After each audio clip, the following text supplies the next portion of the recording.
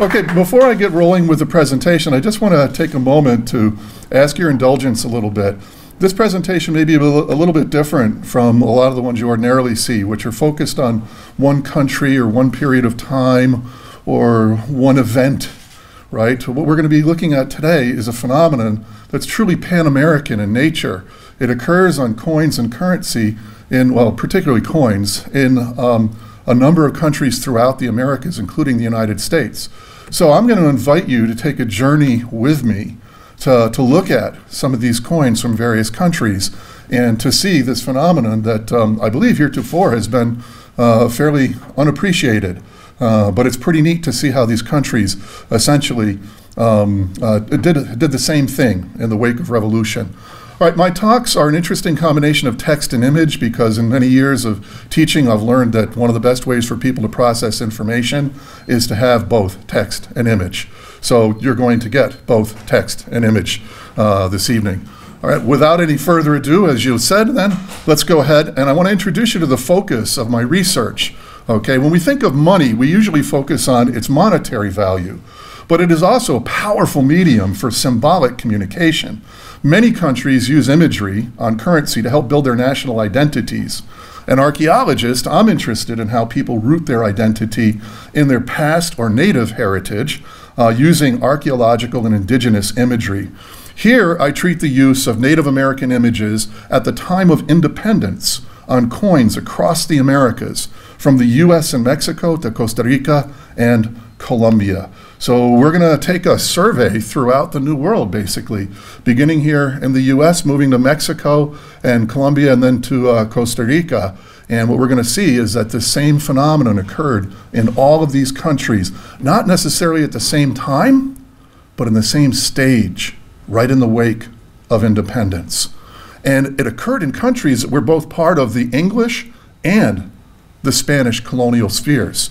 So this is a phenomenon that crosses the boundaries of the great imperial orders of the colonial era. All right, I want to introduce you first to a couple of concepts that I use in my research. I employ two main investigative tools, a bit like semiotics, if you're familiar with that, the study of signs. The first one I call visual linguistics. I read American coins and paper money, and by American I mean the Americas, not the United States alone. Okay, like Western texts from front to back, top to bottom, and left to right, with images accented by their size, placement, or embellishment, and the denomination or number circulated. The other concept I want to introduce you to is the imaginario. That's a group of visual, textual, or verbal images that project a shared or desired association, sort of like a photo mosaic or a photo array on social media, for those of you who are present on social media. So to illustrate, basically when I look at coins or metals, I start from the left and I work to the right. I notice that some things can be accented by their size or the centrality of their placement, essentially. And the front or obverse takes a step before the reverse in terms of prioritizing the imagery. You'll see this play out as I analyze some of the pieces through my talk this evening. And then the imaginario, like I said, is kind of like a photo mosaic, right? So here you see a photo mosaic. It's composed of images, actually from the Bush administration, arranged to create an American flag, a US flag, right? And countries have done this for a long time. They've used currencies to build imaginarios that have like a meta image that they're meant to communicate. And they draw their imagery from other imaginarios that exist before them. All right, so if you understand, at least on a basic level, these two concepts of sort of visual linguistics and the imaginario, I think you'll see them well illustrated in the course of the presentation. All right, so with those two steps behind, let's turn now to what I call the image of Native America. Early in the colonial era, Westerners came to view the world as composed of 4 continents, each personified by its own race and signature indigenous avatar, often a woman. America is depicted semi-nude, with a feathered headdress and skirt, bearing native arms, a bow, an arrow, and a quiver. She is commonly portrayed with, and sometimes riding, exotic American animals, like an armadillo, an alligator, or parrot. And she is frequently associated with a cornucopia, signifying her riches, and, interestingly enough, a severed head, signaling her savage nature. So let's unpack Native America here through some images. And I begin with this map from Stupendal in 1730.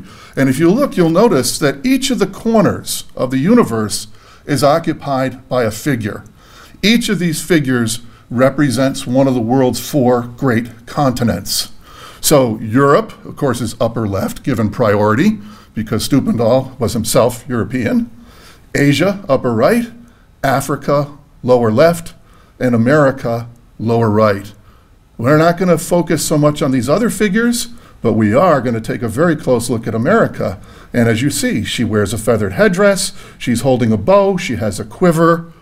These are some of the basic accoutrements that signal her identity.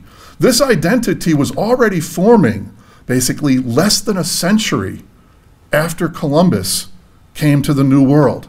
So here's a print by Collier from 1590, and it shows America, right? And she's got her feathered headdress, she's got her bow, her quiver.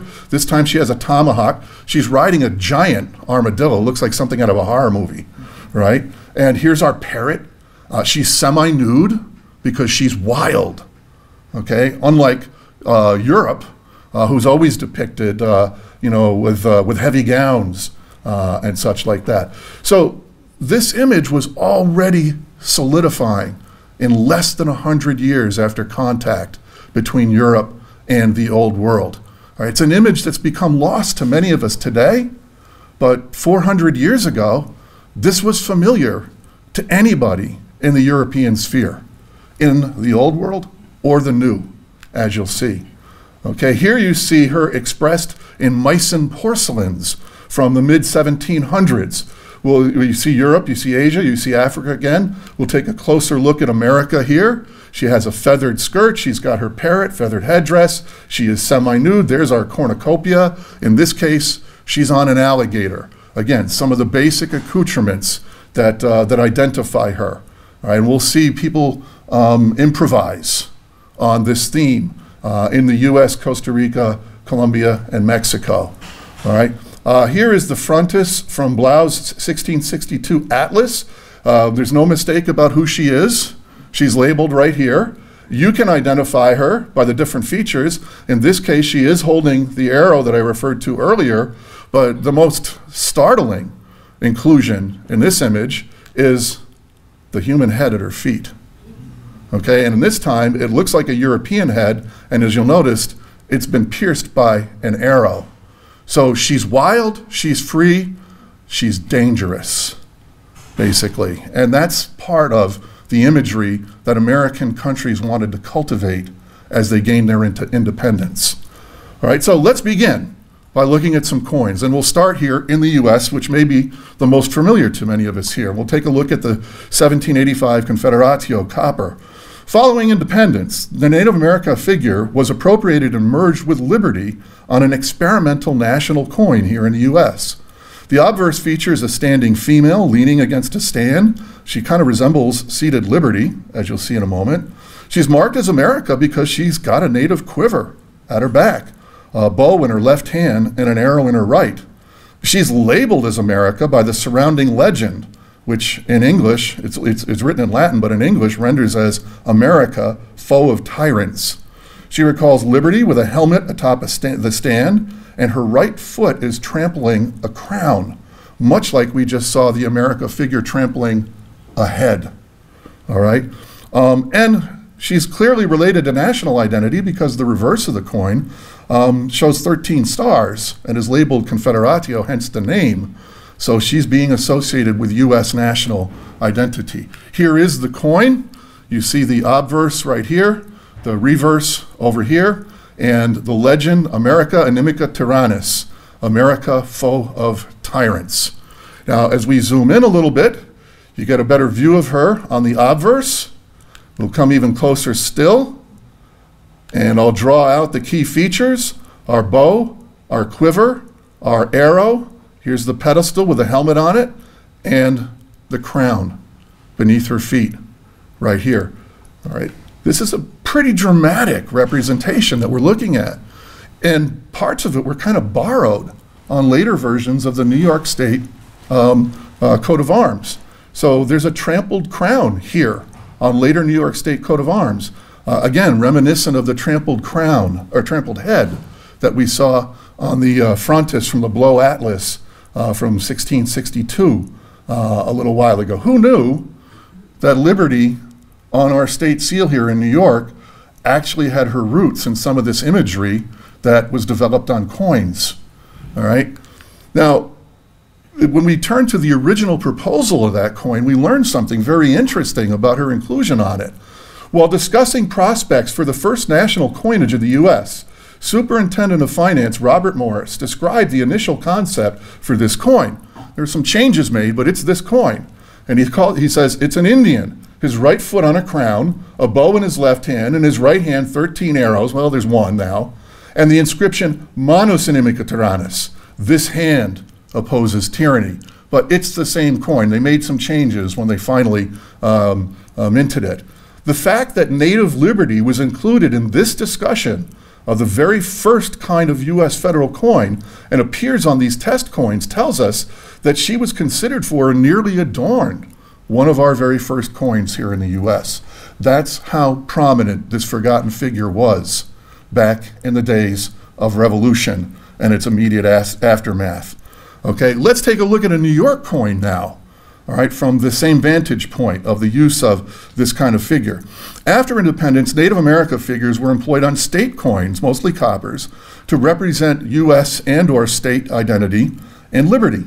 The obverse of the 1787 Excelsior copper features a standing native, probably and possibly a male in this case, semi-nude and barefoot in a skirt, wearing a feathered headdress and quiver, with a bow and tomahawk in hand.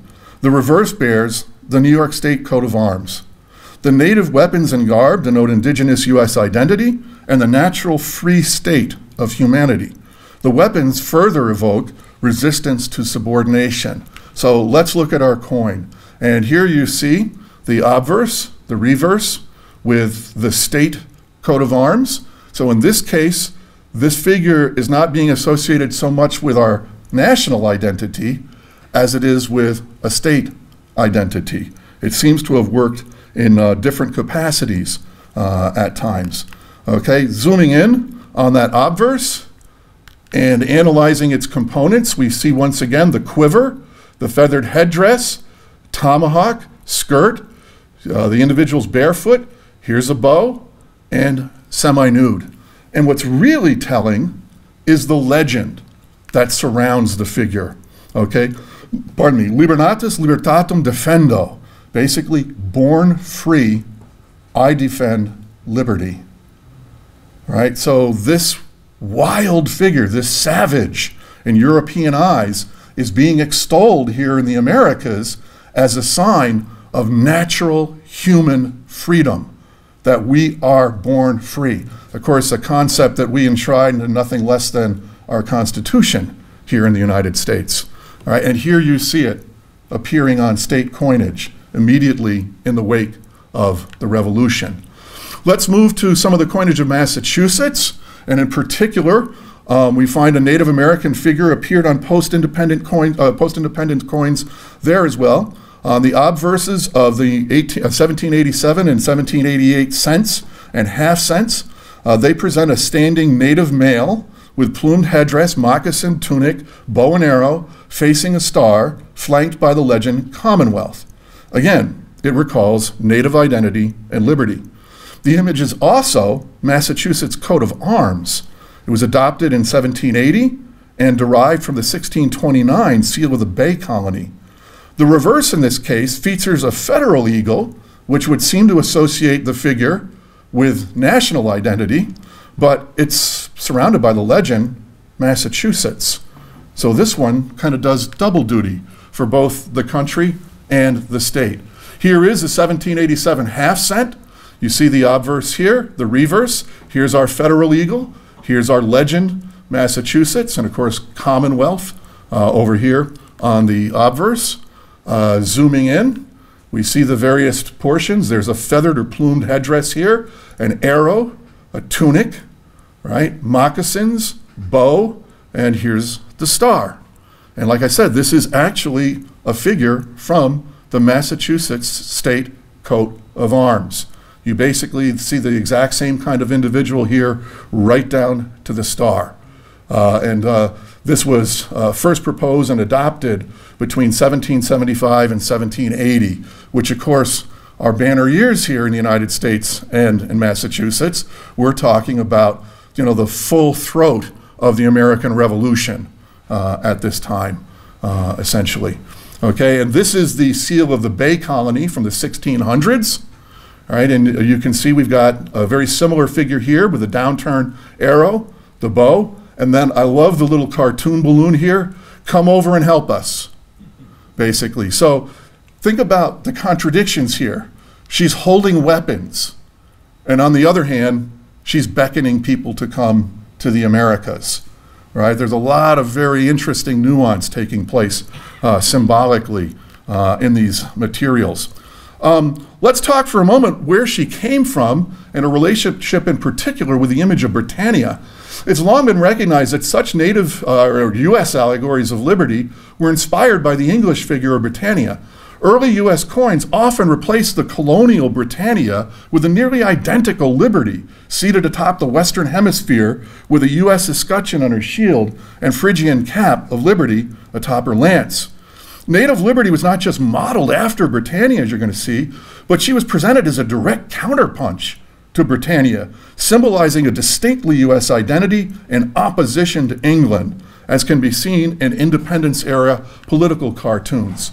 So here we see a colonial coin, right, with Britannia on it. It even says Britannia right here. And now we switch to an early U.S. coin, right? I mean, they're clearly modeling liberty here. She's got a liberty cap after her, and there is the New York State coat of arms on the shield in this case, right? So there's a clear relationship between these liberty figures and Britannia. Liberty is the opposite of Britannia. Britannia is monarchy and tyranny. Liberty is freedom. And liberty is US. Okay? Here's one of those colonial cartoons I was talking about. We could spend an hour taking this apart. But let's just start with some of the basics. This is clearly Britannia. How do you know? There's a Union Jack on her escutcheon, right? This is America. How do you know? Well, for one thing, it says America over here, okay? But look who's standing behind Britannia. It's the devil, all right? I mean, some of these cartoons are absolutely amazing in how forward they are. And of course, if you look at the flag here, you see the American flag atop the pole right behind her. And she's got a lance with a liberty cap. But she's also a Native American. How do we know? Let's zoom in down below. She's got a bow, and she's got an arrow right here. Okay? Again, two symbols signaling her identity. That she's not just a European liberty figure, she's an American liberty figure, totally distinct from Europe. This is from 1782. This print was produced on the eve of the Paris Accords that ended our Revolutionary War here in the United States.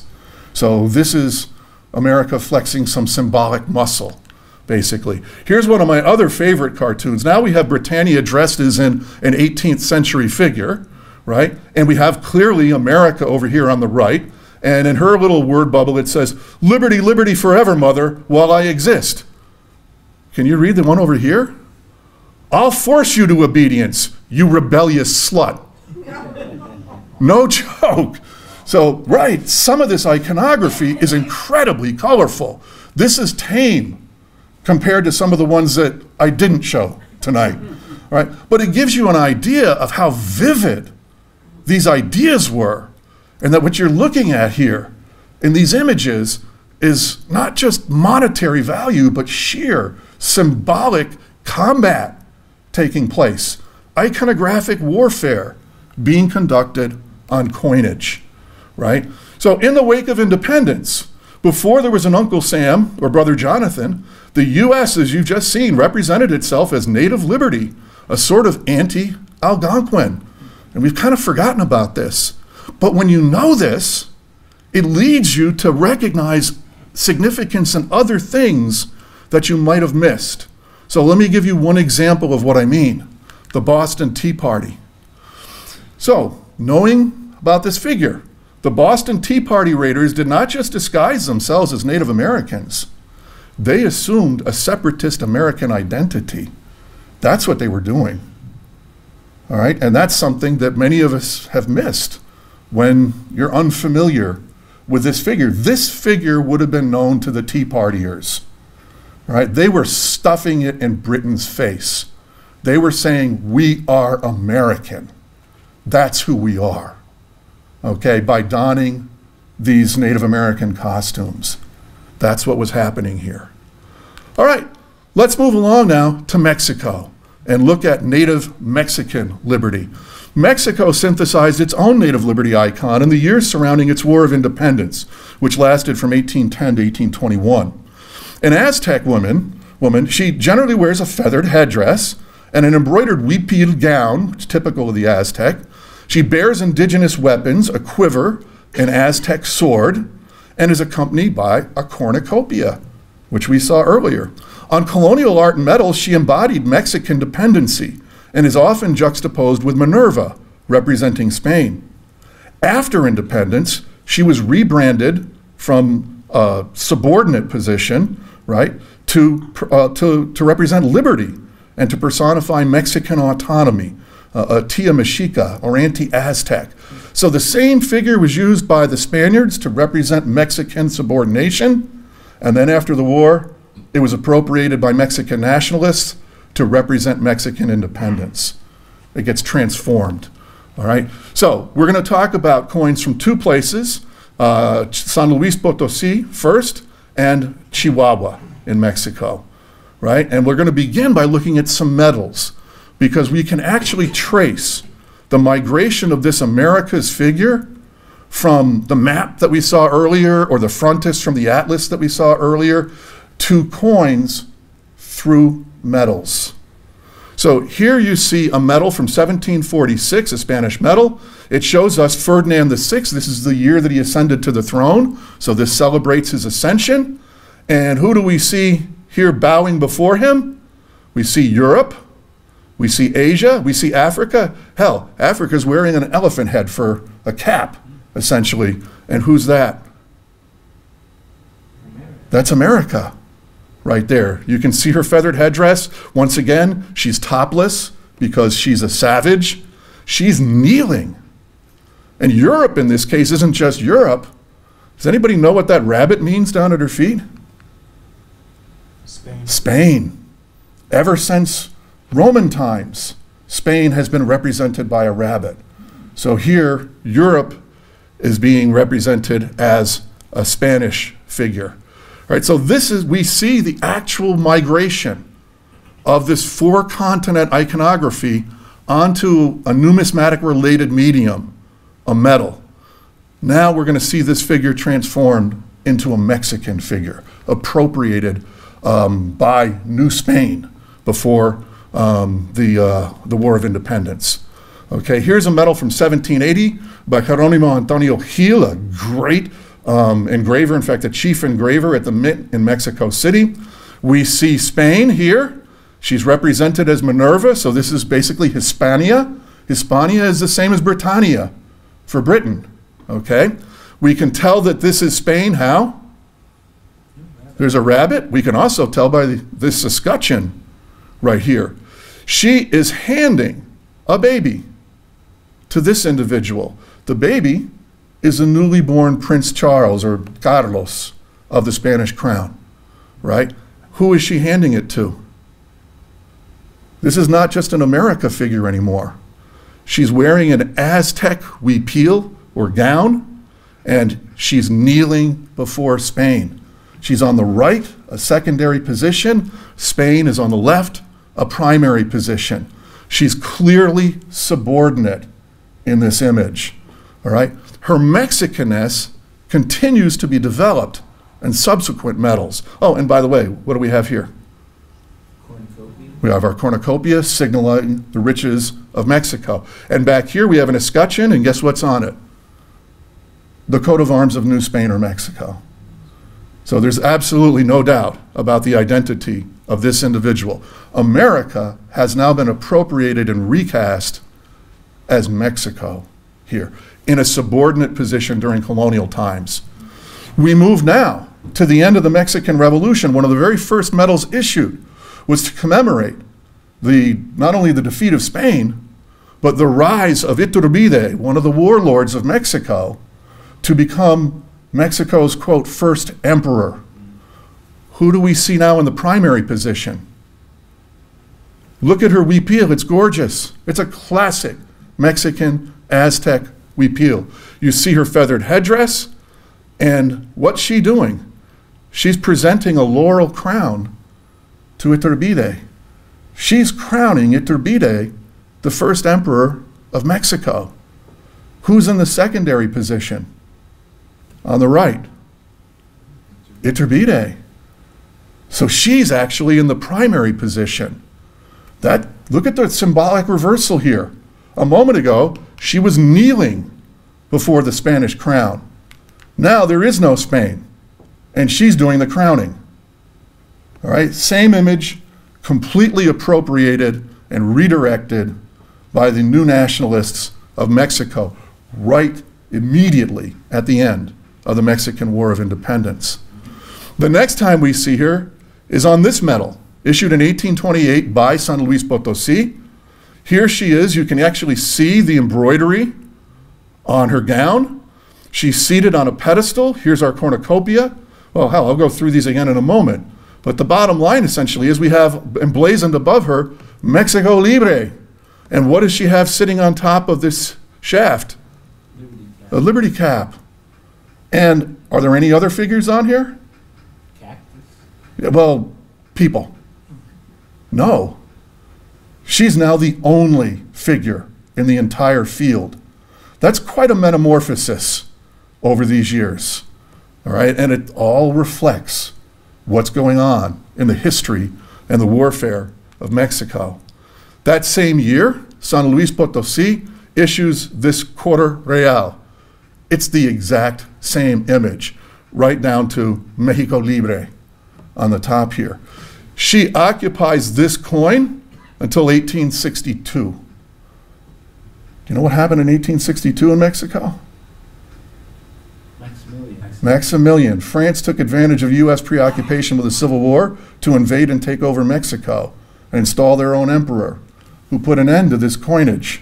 Why? Dangerous, nationalist coinage. This is what I'm going to explore tomorrow in our Money Talk. Okay? So if we take a closer look, we see the cornucopia here, her huipil gown. This is a macuahuitl. It's an Aztec sword, very deadly sword. Holds an edge about 1,000 times sharper than surgical steel. Here's her bow and quiver, her feathered crown, her Phrygian cap of liberty. That's actually an arrow, okay? Her nopal cactus, and the pedestal that she's sitting on, all right? This is a complete transformation of this figure that's taken place, and it directly corresponds to the political and ethnic currents that were defining a new Mexico in the wake of her separation from Spain at the time. Here is an allegory from 1834. It's practically the same figure that's on our coin a moment ago. In this case, she's being crowned with a laurel wreath by Hidalgo, one of the heroes of Mexican independence, and her chain tying her to Ferdinand VII, the King of Spain, is being broken by Iturbide, the short-lived emperor of Mexico in the wake of independence. Here's our macuahuitl. There's another quiver. Here's her feathered headdress, right? This imagery was so powerful that in this painting by Jose Ignacio Paz of the coronation of Iturbide as Emperor of Mexico in 1822, look who's putting the crown on Iturbide. She is. And check out this one. This is Iturbide's wife, dressed as native Mexico. There's the quiver, there's the feathered headdress, right? So the wife of the first emperor of Mexico is being represented in this painting as the same figure that we just saw on those medals and coins. That tells you something really powerful about this image. It was current, it was known, right? And it had force with people, or they never would have used it. It was familiar. It may not be now, but it clearly was back then, okay? And one of the most interesting images that I found in my research was this one, which is published at least 3 times in different journals in Europe. And it shows an 1865 religious procession in San Luis Potosi, which is the same city that minted that metal and minted those coins. Who do we have here? Native Mexico. Well, what's interesting about this is in 1865, who was ruling Mexico? Maximilian. So what is this? This is probably a really subtle way of thumbing their nose at Maximilian by having this figure participate in the procession. And then hysterically, it was reproduced all over Europe. And the folks who reproduced it probably had no idea this was the Mexicans taking the mickey out of them, essentially, when they did this.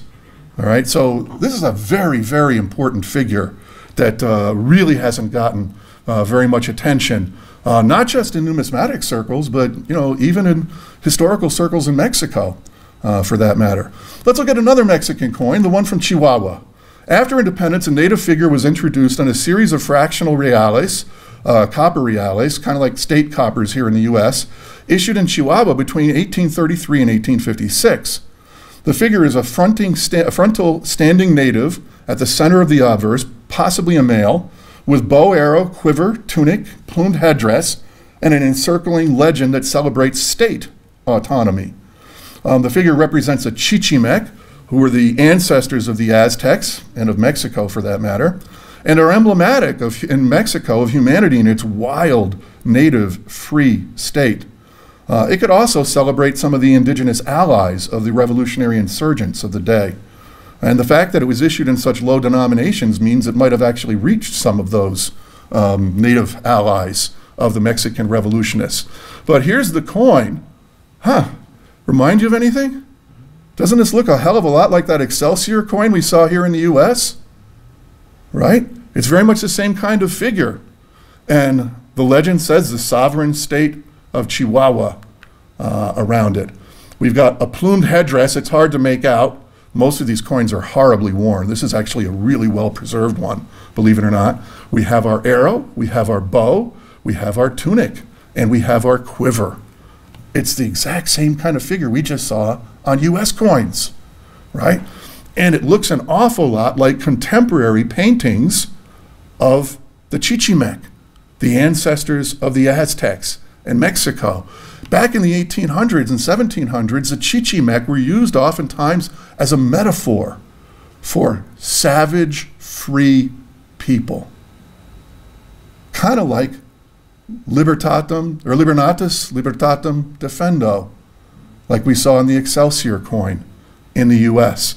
Once again, quiver, bow, feathers. Okay, he actually has an arrow in his hand as well. Let's move on now to Colombia, and we'll begin with Cartagena.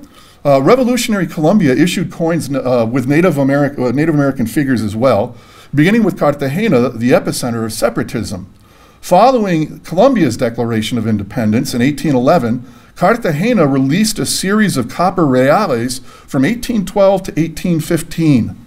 The obverse features a native woman seated before a palm, a turpial bird eating from a pomegranate in her hand. It actually depicts the coat of arms of autonomous Cartagena. The pomegranate, or granada in Spanish, representing sovereign New Granada, which is what they called themselves at the time. And it also echoes revolutionary art of the same time period. So once more, we'll turn to a map for those of you who are unfamiliar with this territory. This is the country of Colombia. Here's Cartagena. At the time of this map in 1820, this was still loyalist country and this was still loyalist country, but this was rebel country. We're going to look at a coin from Cartagena, and we're going to look at a coin from Cundinamarca, which is the main rebel territory in Colombia back then. Here is the Cartagena coin. Excuse me, I'll introduce the Cartagena coin right here. Oh, here we go. Hit it the wrong way. Sorry. Here's our map. We'll zoom in. Here's our coin. Right? And again, these are not well minted, and they haven't fared very well through time. But bottom line essentially is you're looking at a coconut palm tree here, a woman seated, feathered headdress, quiver on her back, hand up holding a pomegranate. Here's our turpial bird, right? And she's wearing a feathered headdress. Again, difficult to make out, but those are feathers right there. It's actually easier to see when you look at the seal of Cartagena. Here is the seal of Cartagena. So what did they do? They basically did the same thing Massachusetts did. They took their seal and they put it on a coin. And their seal happened to celebrate this Native American liberty figure, right? We also can understand it a little bit better. I mean, you can see here, for example, her quiver. Here's the pomegranate. Here's the turpial bird, right? Here's the broken chains connecting her to Spain, essentially. But we can also understand it better when we look at the art of Colombia of the Revolutionary era, right? And here is a painting called The Indian of Liberty. It says that right here, from 1819, right? And here she is. Her feathers are actually the colors of Colombia, the colors of the Colombian flag. She has a lance with a Phrygian cap on it. She has a quiver back here. And oh, what's she sitting on? Can you see it? It's an alligator. Yeah. Okay. And what's behind her? The coconut palm that we just saw on the coin and in the seal of Cartagena. And kind of like the way Iturbide's wife wore the guise of native Mexican liberty, check out this one with Bolivar. Look who he's got his arm around. That's our figure. Only this time, she's not Mexican. She's what? She's Colombian. She represents Colombia. Like I said, in this case, her colors are the colors of Colombia. Even today, those are the colors of Colombia. Okay? So what we're looking at is different countries appropriating the Americas figure from centuries earlier and making her theirs. That's what's happening, right? And we see it again when we look at the issues of Cundinamarca. So the rebel territory of Cundinamarca emitted a series of silver reales coins bearing busts of our Native American icon, in both during and after the War of Independence, which in Colombia lasted from 1812 basically to 1821. During the war, 1812 to 1819, they featured her left profile, wearing a feathered headdress flanked by the legend, American Liberty, on the obverse, and a pomegranate for Nueva Granada, on the reverse. As hostilities concluded and freedom took hold in Colombia in 1820 and 1821, the head remained the same, but the obverse legend was replaced by Republic of Colombia. So here she is on that very first release. This is one from 1813. You see the pomegranate on the back here. It's kind of like rebus writing. I don't know if you're familiar with rebus writing. The name for this in Spanish is the same as the name of the province. So if you can't read, you can recognize that. All right? So very sophisticated use of imagery here, basically. If we pull in on the obverse, you see American liberty, Libertad Americana here. And what do we have? We have a bust of our figure in Colombia. And when the war is ending, she's no longer just American liberty, because Bolivar was fighting for not just Colombia, but a number of countries in South America. She now becomes the República de Colombia in 1821. So the same figure is appropriated by these different countries in the wake of independence to send virtually identical political and ethnic signals. All right? Now we'll finish with Costa Rica. And we'll begin with one of my favorites, what I call Native Madonna. Costa Rica featured an indigenous woman on its very first constitutional issue in 1847.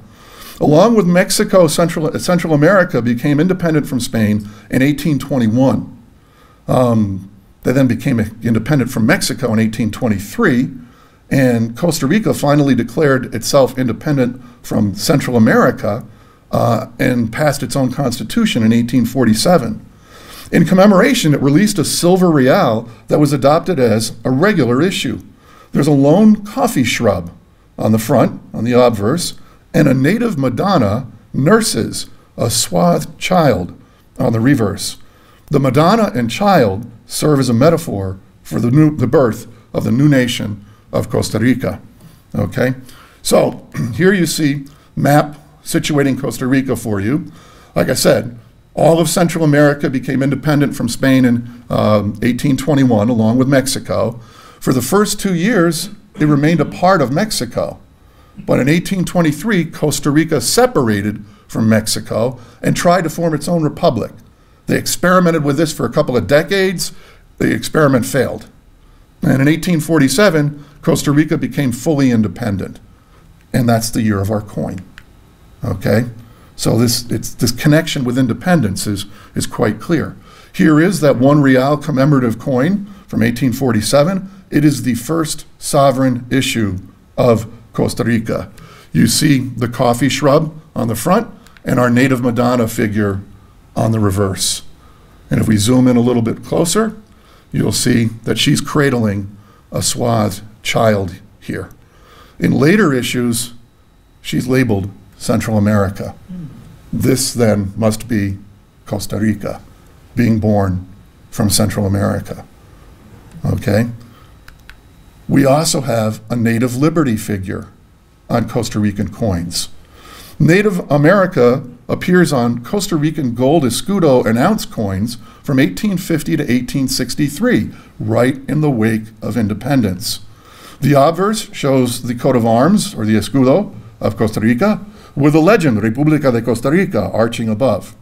The reverse shows a female figure standing semi-nude with plumed crown, feathered skirt, bow and arrows in hand, leaning, liberty-like, against a pedestal inscribed with the date of Central American independence, the 15th of September, 1821. And the legend flanking above says Central America. It celebrates Costa Rica's triple independence, first from Spain, then from Mexico, then from Central America. Here is the gold half escudo. You see the coat of arms of Costa Rica here on the left, and here is our standing liberty figure on the right. I'm going to zoom in on the pattern coin for the 1 ounce gold version because it's in pristine condition, and you can see the details really, really nicely. Remind you of anything? Do you remember our Confederatio sent from the US with a native woman leaning against the pedestal? Right? It's practically identical to it, just 75 years later at the time of Costa Rican independence. If we zoom in closely on the top portion, we see her plume. We can quite clearly see that she's semi-nude, right? Again, signaling her wild and savage character in the sort of the ways of those times. We see she has a feathered skirt. She holds 2 arrows and a bow in her hand. And over here on the pedestal is the date of independence from Spain. So what are we looking at here? We're looking at the same phenomenon occurring in 4 different countries throughout the Americas in 2 entirely different imperial regimes, the English and the Spanish colonial spheres. This is pretty remarkable. Now, how did this happen? Well, in the case of Costa Rica, it's possible that Costa Rica got some of this symbolism from Mexico. Remember, Costa Rica was part of New Spain and Mexico until 1823. Costa Rica may have been aware of those Mexican symbolic developments. Remember our Aztec woman from the medals and the coin? On the other hand, Costa Rica is right next to, right now we call this Panama, but at this time this was what? Colombia. This was Colombia. So Colombian coins circulated in Costa Rica, including the ones with the native liberty bust on them, right? So Costa Rica could have picked up some of this symbolism from both the South and the North. I'm going to finish by pointing out the significance of all this for later revivals. All right, we have this same imagery being revived decades, even over a century later, on American and other coins. Echoing this heritage, native liberty has been revived, especially in bust versions, rendering it one of the most enduring motifs on US and even other coins and paper monies. In the US from 1854 to today, on Longacre's Indian head cent, gold dollar and $3, on St. Gaudens's gold eagle, on Pratt's quarter and half eagles, on Fraser's buffalo nickel, and on the current Sacagawea dollar. They're rooted in this symbolism.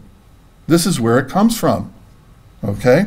In the Dominican Republic, from 1891 until 1977, we find native liberty on first their francos, then their pesos and centavos, on both coins and currency. So when you look at an Indian head cent now, and you see the headdress with the word liberty on it, can you see how it's based and rooted in what I've just presented? And if we come to our current Sacagawea dollar, what's she sitting below? Liberty. This is one of the most penetrating themes on American coinage, from our very inception at the end of the Revolution until today. And I didn't even speak about the Dominican Republic, but here's one of their francos, minted in Paris in 1891. She's clearly a Native American figure, and what she got in her headband? Libertad, liberty. This is practically the same figure as on our Indian head pennies, right? And she was transposed into vignettes that were put on paper money. Here's a 1975 specimen with her right here on the left, 85 plus years after she appears on coins, okay, in the Dominican Republic. So, in conclusion, what have we learned from our survey here? First of all, countries across the Americas employed Native American figures to manifest their identity and autonomy. These images were adapted from an existing Western tradition of depicting the Americas as an indigenous woman. The various nations evolved, may have emulated each other, and developed and converged on similar symbolic solutions. Ironically, as you and I were talking about last fall in October in Arizona, ironically, this practice was embraced by states that historically have oppressed Native Americans and devalued women. Okay, when you think about the irony here, it's pretty sharp, okay? The early use of Native American liberty to signal identity and independence underlies later revivals of such images, as we just saw both here in the US and in the Dominican Republic. The importance of currency as a symbolic medium, not just as a monetary instrument, is reaffirmed by our review here this evening, okay? And there you have it, folks, okay?